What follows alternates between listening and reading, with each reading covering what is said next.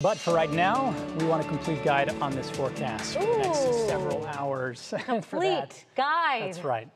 What do you have for us, Matt Wins? Well, I have better news in terms of the weather forecast. Ooh, okay. Yeah, if you've been getting used to these cloud cover, boy, you're not alone. Everyone's been socked in pretty much from here to the East Coast over the course of the weekend, our Monday, and now into our Tuesday. But we've got some clearing skies out towards our west.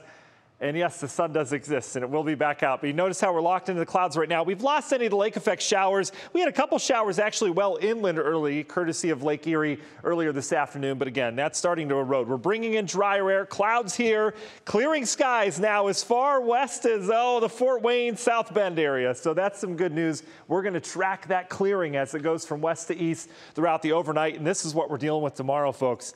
Lots of sunshine. We'll have some passing high clouds, but we're going to see that sun coming back into the forecast. And temperature is going to be a little bit milder as well. There's a big system out towards the west, kind of where we were last week. You notice the warmth out ahead of it. So we are going to have a nice little hit of some warmer air in here as we get it in the next couple days before we change things up again this weekend. Let's talk about next 4 at 4, though. Your Tuesday evening looks good.